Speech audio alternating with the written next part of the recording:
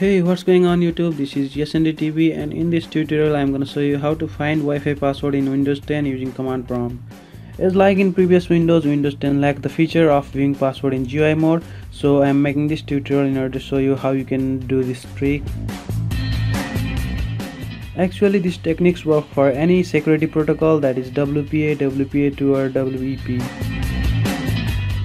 Well, let's see how you can do this.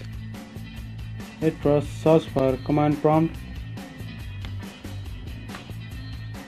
Remember you need to provide administrative privilege in order to do this trick, so right click on this command prompt and run as administrator.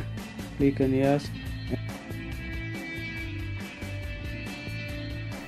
and this is the command prompt of Windows 10 where you need to type short line of command, that is netsh wlan show profile. So let's type it and hit enter.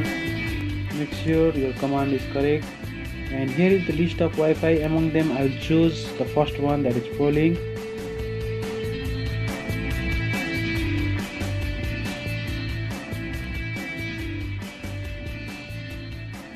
And here you must write Wi-Fi name that you are going to view the password.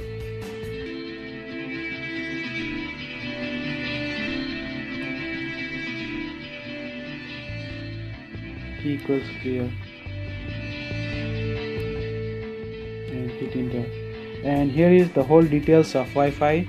Here you can see the SSID name, that is ProLink, and under security setting you can find the password. Here is the key content and the password is the Nepal. Let's copy it, CTRL-C. Let's cut it and try to log in.